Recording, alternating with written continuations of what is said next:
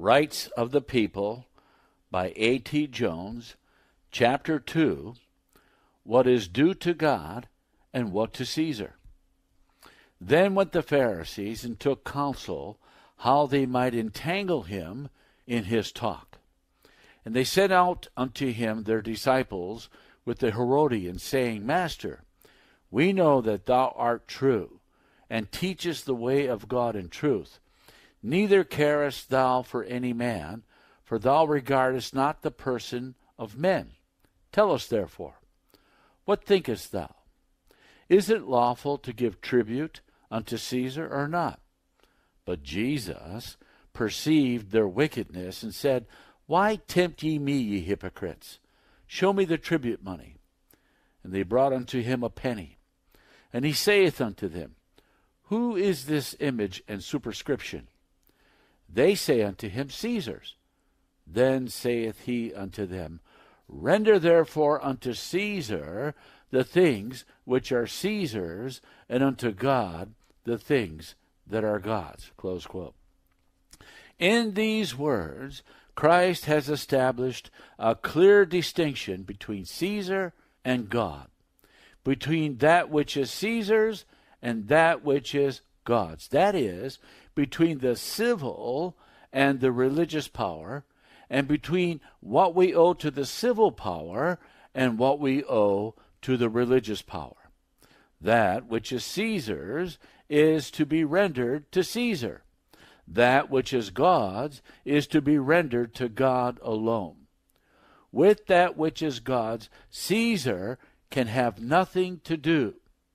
To say that we are to render to Caesar that which is God's, or that we are to render to God by Caesar that which is God's, is to pervert the words of Christ and make them meaningless. Such an interpretation would be but to entangle him in his talk, the very thing that the Pharisees sought to do. As the word Caesar refers to civil government, it is apparent at once that the duties we owe to Caesar are civil duties, while the duties which we owe to God are holy, moral, or religious duties. Webster's definition of religion is, quote, the recognition of God as an object of worship, love, and obedience, close quote. Another definition, equally good, is as follows, quote, man's personal relation of faith and obedience to God, close quote. Yet again, the American definition is, quote, the duty we owe to our Creator and the manner of discharging it, close quote. It is evident, therefore, that religion and religious duties pertain solely to God. And as that which is God's is to be rendered to him and not to Caesar, it follows inevitably that according to the words of Christ, civil government can never of right have anything to do with religion, with a man's personal relation of faith and obedience to God. Another definition, which may help in making the distinction appear, is that of morality as follows, quote, morality, the relation of conformity or nonconformity to the true moral standard or rule, the conformity of an act to the divine law, close quote. As morality, therefore, is the conformity of an act to the divine law, it is plain that morality also pertains solely to God, and with that, civil government can have nothing to do. This may appear at first sight to be an extreme position, if not a false one, but it is not. It is the correct position, as we think anyone can see who will give the subject a little careful thought. The first part of the definition already given says that morality is the, quote, relation of conformity or nonconformity to the true moral standard or rule, close quote. And the latter part of the definition shows that this true moral standard is the divine law. Again, moral law is defined as, quote, the will of God as the supreme moral ruler concerning the character and conduct of all responsible beings. The rule of action as obligatory on the conscience or moral nature. The moral law is summarily contained in the Decalogue, written by the finger of God on 2 tables of stone and delivered to Moses on Mount Sinai, close quote. These definitions are evidently according to Scripture. The Scriptures show that the 10 Commandments are the law of God, that they express the will of God, that they pertain to the conscience and take cognizance of the thoughts and intents of the heart, and that obedience to these commandments is the duty that man owes to God. Says the Scripture, quote, fear God and keep his commandments, for this is the whole duty of man. Ecclesiastes 12, verse 13. And the Savior says, quote, ye have heard that it was said of them of old time, thou shalt not kill. And whosoever shall kill shall be in danger of the judgment. But I say unto you, that whosoever is angry with his brother without a cause shall be in danger of the judgment, and whosoever shall say to his brother Raca, vain fellow, shall be in danger of the council. But whosoever shall say, thou fool, shall be in danger of hellfire. Close quote, Matthew 5, verses 21 and 22. The Apostle John, referring to the same thing, says, quote, whosoever hateth his brother is a murderer. 1 John 3, verse 15. Again, the Savior says, quote, ye have heard that it was said by them of old time, thou shalt not commit adultery. But I say unto you, that whosoever looketh on a woman to lust after her hath committed adultery with her already in his heart. Close quote, Matthew 5, verses 27 and 28. Other illustrations might be given, but these are sufficient to show that obedience to the moral law is morality, that it pertains to the thoughts and the intents of the heart, and therefore, in the very nature of the case, lies beyond the reach or control of civil power. To hate is murder. To covet is idolatry. To think impurely of a woman is adultery. These are all equally immoral and violations of the moral law. But no civil government seeks to punish for them.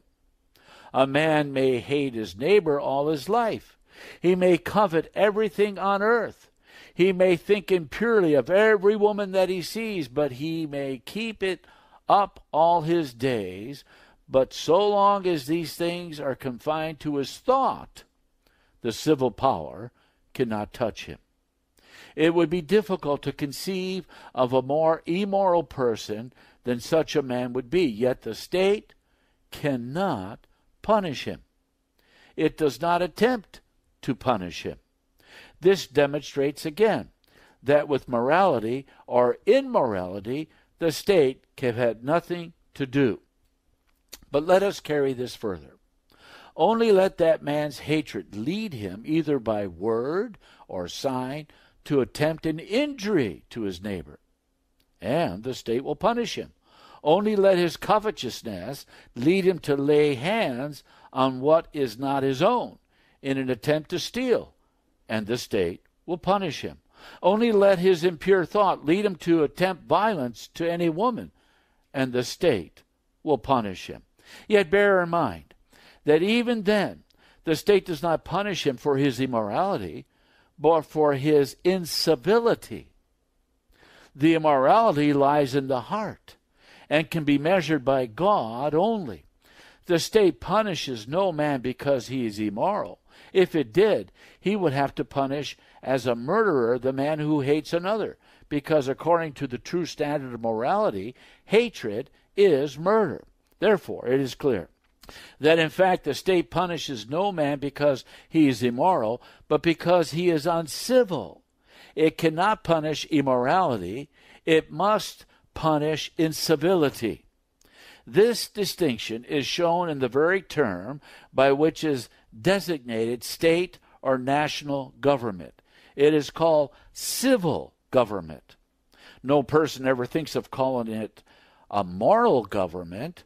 The government of God is the only moral government. God is the only moral governor. The law of God is the only moral law. To God alone pertains the punishment of immorality, which is the transgression of the moral law. Governments of men are civil governments, not moral. Governors of men are civil governors, not moral. The laws of states and nations are civil laws, not moral. To the authorities of civil government pertains the punishment of incivility, that is, the transgression of civil law. It is not theirs to punish immorality. That pertains solely to the author of the moral law and of the moral sense, who is the sole judge of man's moral relation. All this must be manifest to everyone who will think fairly upon the subject, and it is confirmed by the definition of the word civil, which is as follows, quote, civil, pertaining to a city or state, or to a citizen in his relations to his fellow citizens or to the state, close quote. By all these things it is made clear that we owe to Caesar, civil government, only that which is civil, and that we owe to God that which is moral or religious. Other definitions show the same thing. For instance, sin, as defined by Webster, is, quote, any violation of God's will, close quote. And as defined by the Scripture, it is the transgressions of the law. That the law here referred to is the moral law, the Ten Commandments, is shown by Romans 7, verse 7, quote, I had not known sin but by the law. If I had not known lust, except the law had said, thou shalt not covet, close quote. Thus the Scriptures show that sin is a transgression of the law, which says, thou shalt not covet. And that is the moral law.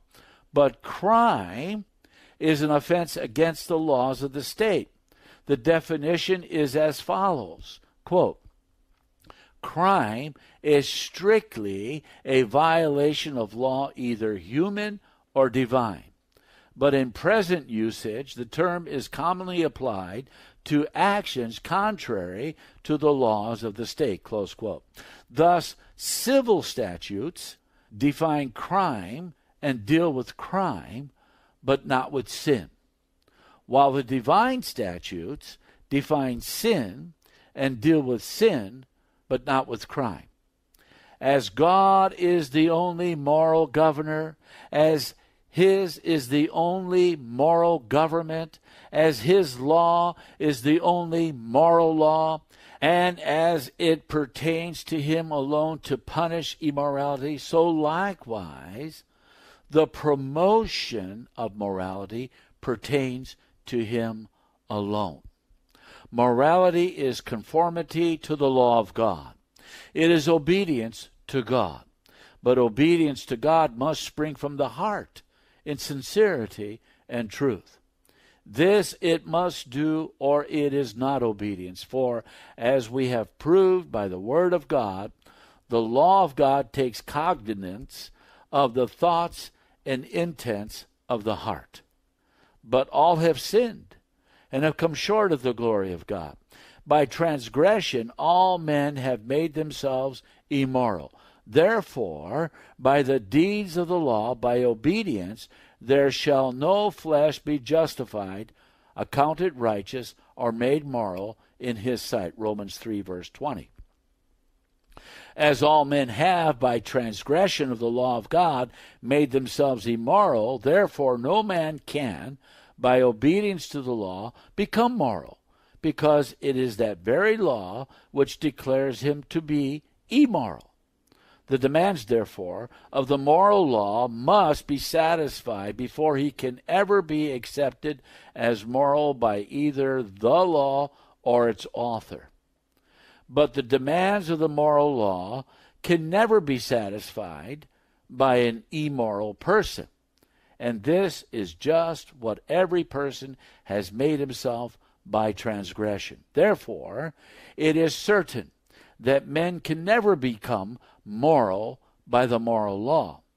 From this, it is equally certain that if ever men shall be made moral, it must be by the author and source of all morality. And this is just the provision which God has made.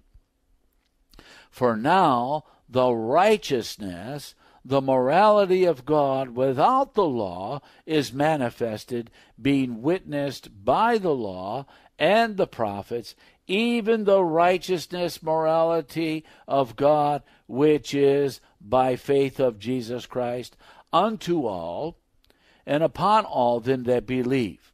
For there is no difference. For all have sinned, made themselves immoral, and come short of the glory of God. Romans 3, verses 21 to 23. It is by the morality of Christ alone that men can be made moral. And this morality of Christ is the morality of God, which is imputed to us for Christ's sake. And we receive it by faith in him who is both the author and finisher of faith. Then, by the Spirit of God, the moral law is written anew in the heart and in the mind, sanctifying the soul unto obedience unto morality.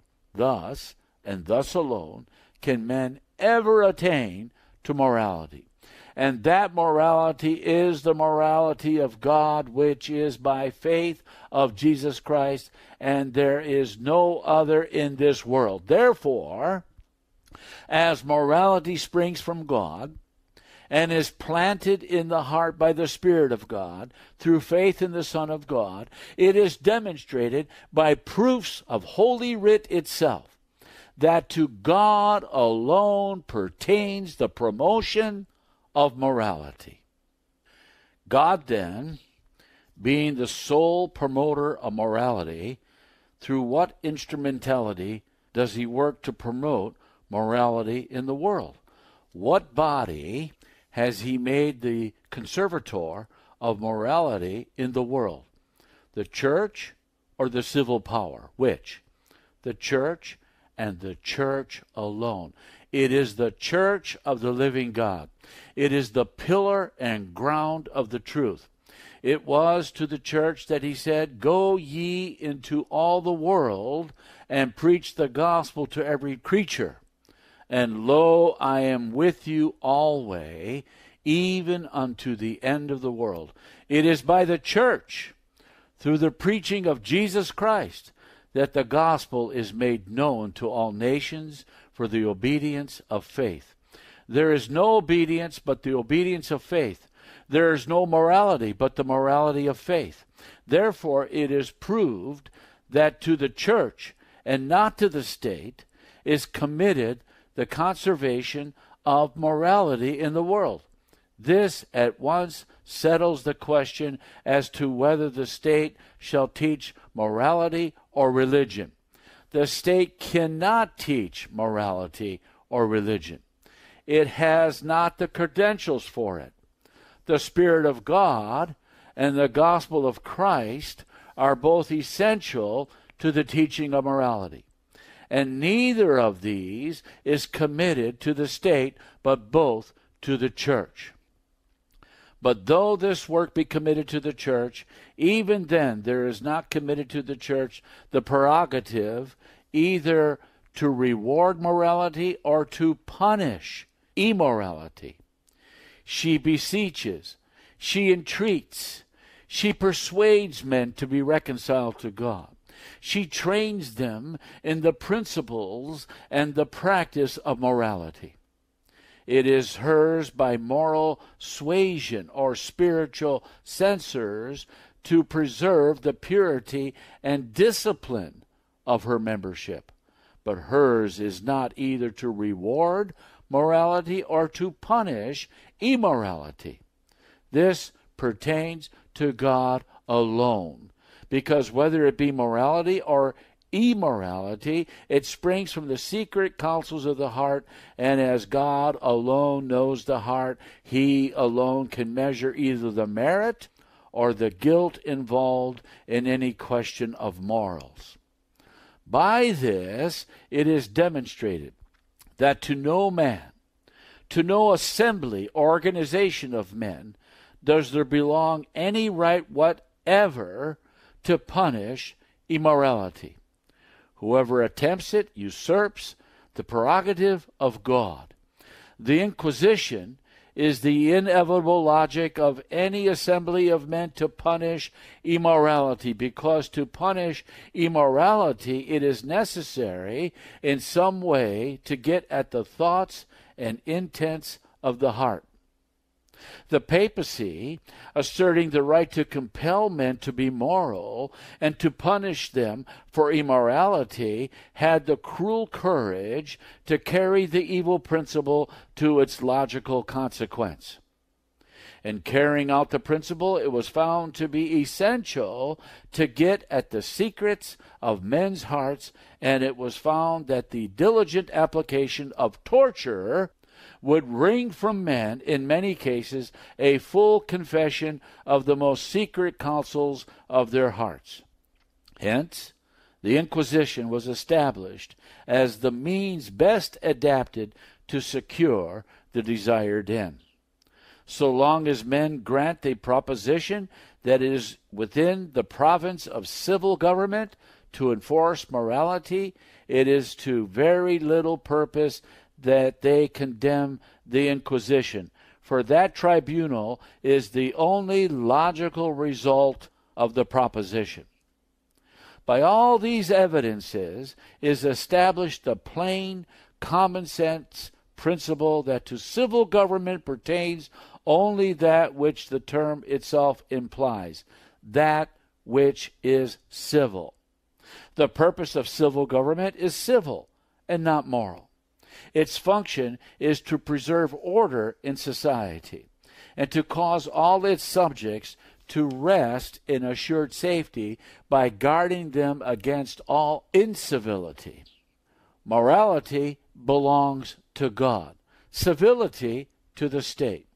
Morality must be rendered to God, civility to the state.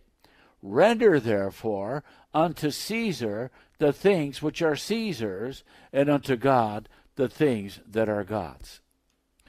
But it may be asked, does not the civil power enforce the observance of the commandments of God, which say, Thou shalt not steal, thou shalt not kill, thou shalt not commit adultery, and that thou shalt not bear false witness? Does not the civil power punish the violation of these commandments of God? Answer: the civil power does not enforce these, nor does it punish the violation of them as commandments of God. The state does forbid murder and theft and perjury, and some states forbid adultery, but not as commandments of God.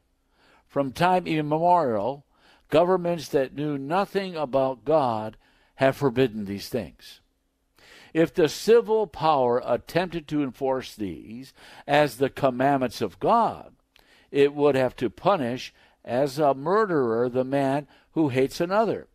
It would have to punish as a perjurer the man who raises a false report. It would have to punish as an adulterer the person who thinks impurely. It would have to punish as a thief the man who wishes to cheat his neighbor, because all these things are violations of the commandments of God. Therefore, if the state is to enforce these things as the commandments of God, it will have to punish the thoughts and intents of the heart. But this is not within the province of any earthly power. And it is clear that any earthly power that should attempt it would thereby simply put itself in the place of God and usurp his prerogative. More than this, such an effort would be an attempt to punish sin, because transgression of the law of God is sin. But sins will be forgiven upon repentance, and God does not punish the sinner for the violation of his law when his sins are forgiven. Now, if the civil power undertakes to enforce the observance of the law of God, it cannot justly enforce that law upon the transgressor whom God has forgiven. For instance, suppose a man steals $20 from his neighbor and is arrested, prosecuted, and found guilty. But suppose that between the time that he is found guilty and the time when sentence is to be passed, the man repents and is forgiven by the Lord. Now, he is counted by the Lord as though he never had violated the law of God. The commandment of God does not stand up against him for that transgression. And as it is the law of God that the civil law started out to enforce, the civil power also must forgive him, count him innocent, and let him go free. More than this, the statute of God says, if thy brother trespass against thee, rebuke him, and if he repent, forgive him. And if he trespass against thee 7 times in a day, and 7 times in a day turn again to thee, saying, I repent, thou shalt forgive him.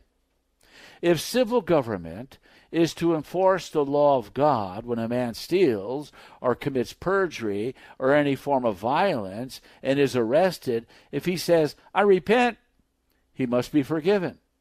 If he does it again, is again arrested, and again says, I repent, he must be forgiven. And if he commits it 7 times in a day, and 7 times in a day says, I repent, he must be forgiven. It will be seen at once that any such system would be utterly destructive of civil government. And this only demonstrates conclusively that no civil government can ever of right have anything to do with the enforcement of the commandments of God as such, or with making the Bible its code of laws. God's government can be sustained by the forgiveness of the sinner to the uttermost, because by the sacrifice of Christ he has made provision to save them to the uttermost that come unto God by him, seeing he ever liveth to make intercession for them. But in civil government, if a man steals or commits any other crime and is apprehended and found guilty, it has nothing to do with the case. If the Lord does forgive him, he must be punished. The following remarks of Professor W.T. Harris, National Commissioner of Education, are worthy of careful consideration in this connection. Quote, a crime or breach of justice is a deed of the individual, which the state, by its judicial acts, returns on the individual. The state furnishes a measure for crime and punishes criminals according to their deserts. The judicial mind is a measuring mind, a retributive mind, because trained in the forms of justice, which sees to it that every man's deeds shall be returned to him to bless him or to curse him with pain. Now a sin is a breach of the law of holiness, a lapse of the likeness to the divine form, and as such it utterly refuses to be measured. It is infinite death to lapse out of the form of the divine. A sin cannot be atoned for by any finite punishment, but only, as Revelation teaches, by a divine act of sacrifice. It would destroy the state to attempt to treat crimes as sins and to forgive them in case of repentance. It would impose on the judiciary the business of going behind the overt act to the disposition or frame of mind within the depth of personality. But so long as the deed is not uttered in the act, it does not belong to society, but only to the individual and to God. No human institution can go behind the overt act and attempt to deal absolutely with the substance of man's spiritual freedom. Sin and crime must not be confounded, nor must the same deed be counted as crime and sin by the same authority. Look at it as crime, and it is capable of measured retribution. The law does not pursue the murderer beyond the gallows. He has expiated his crime with his life. But the slightest sin, even if it is no crime at all, as for example the anger of a man against his brother, an anger which does not utter itself in the form of violent deeds, but is pent up in the heart, such non-criminal sin will banish the soul forever from heaven unless it is made naught by sincere repentance. Close quote. The points already presented in this chapter are perhaps sufficient in this place to illustrate the principle announced in the word of Christ. And although that principle is plain and is readily accepted by the sober, common sense thought of every man, yet through the selfish ambition of men the world has been long in learning and accepting the truth of the lesson. The United States is the first and only government in history that is based on the principle established by Christ. In Article 6 of the National Constitution, this nation says that no religious test shall ever be required as a qualification to any office or public trust under the United States. By an amendment making more certain the adoption of the principle, it declares in the First Amendment to the Constitution, Congress shall make no law respecting an establishment of religion or prohibiting the free exercise thereof. This First Amendment was adopted in 1789 by the first Congress that ever met under the Constitution. In 1796, a treaty was made with Tripoli, in which it was declared, Article 2, that the government of the United States of America is not in any sense founded on the Christian religion. This treaty was framed by an ex-Congregationalist clergyman and was signed by President Washington. It was not out of disrespect to religion or Christianity that these clauses were placed in the Constitution, and that this one was inserted in that treaty. On the contrary, it was entirely on account of their respect for religion, and the Christian religion in particular, as being beyond the province of civil government, pertaining solely to the conscience and resting entirely between the individual and God.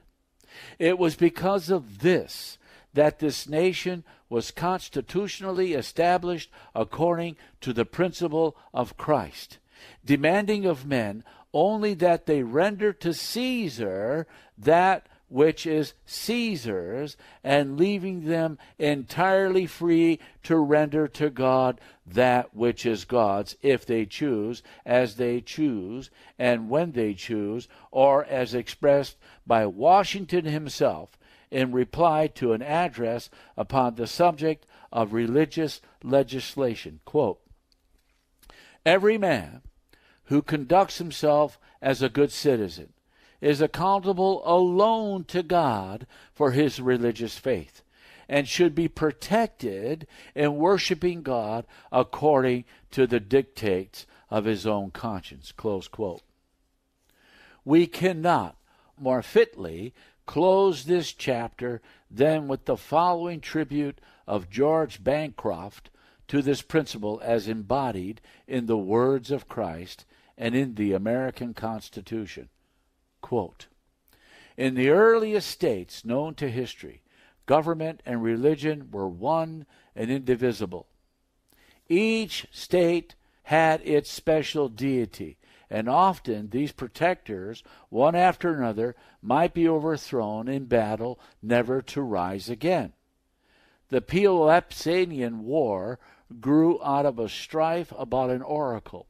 Rome, as is sometimes adopted into citizenship those whom it vanquished, introduced in like manner, and with good logic for that day, the worship of their gods. No one thought of vindicating religion for the conscience of the individual till a voice in Judea, breaking day for the greatest epoch in the life of humanity, by establishing a pure, spiritual, and universal religion for all mankind, enjoined to render to Caesar only that which is Caesar's. The rule was upheld during the infancy of the gospel for all men. No sooner was this religion adopted by the chief of the Roman Empire than it was shorn of its character of universality and enthralled by an unholy connection with the unholy state. And so it continued till the new nation, the least defiled with the barren scoffings of the 18th century, the most general believer in Christianity of any people of that age, the chief heir of the Reformation in its purest forms, when it came to establish a government for the United States, refused to treat faith as a matter to be regulated by a corporate body or having a headship, a monarch, or a state. Vindicating the right of individuality even in religion, and in religion above all, the new nation dared to set the example of accepting in its relations to God the principle first divinely ordained of God in Judea.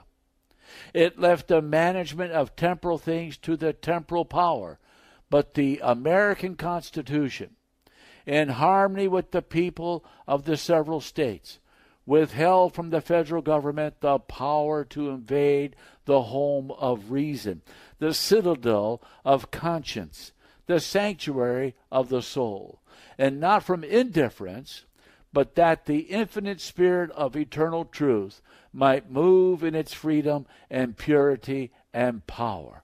Close quote. History of the Formation of the Constitution, last chapter.